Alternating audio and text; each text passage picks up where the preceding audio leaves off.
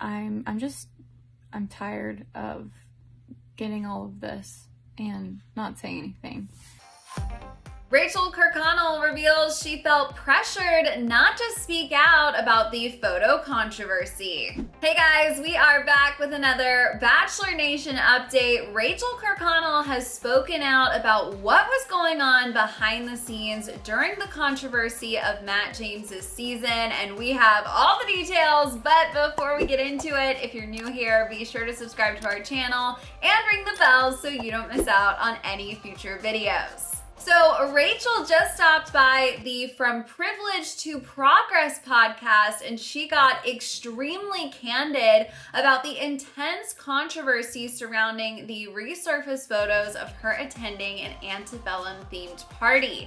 She shared that she felt pressure to stay silent as the world openly debated her character, explaining, "I had a lot of people in my ear saying, 'You'll have your time. Don't make it worse. You'll have your time to speak. We'll give you a platform. Just wait it out.' I felt pressure to just keep it all in, to wait, to stay silent." As Rachael's continued silence actually became a part of the controversy, she knew it was time to take matters into her own hands. She explained, "I finally decided to put that statement out, and then obviously that wasn't enough because it's not actually a conversation. Anyone could have written that statement, which a lot of people had thought. I didn't even have any sort of representation at that point. People were like, wow, her publicist did great with this." That's when I was like, it's not enough.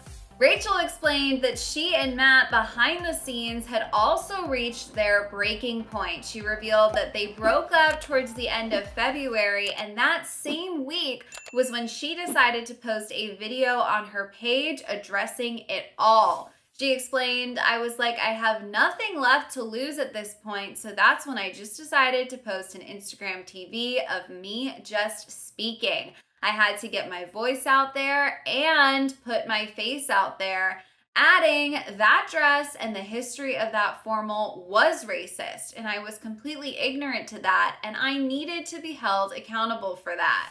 Rachael went on to make it clear that she understands not everyone is going to accept her apology. She said, "I wanted to apologize, and for some people that won't be enough, and I completely understand that. People are more than entitled not to forgive me, but that was my rock bottom. I had lost everything."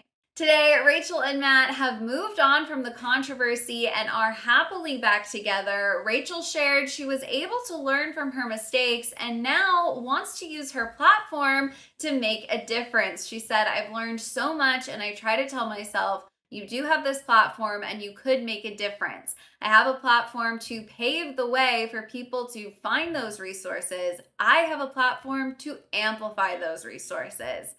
So there you have it, you guys. That is everything Rachael had to say. We, of course, want to know your thoughts on what she revealed in this interview. So be sure to let us know down in the comments. And if you are not already subscribed to our channel, make sure you do. Make sure you ring the bell so you don't miss out on any future videos. As always, I'm your host, Fiona Zaring. You can check out my socials at Fiona Zaring, and we'll see you guys next time. Bye.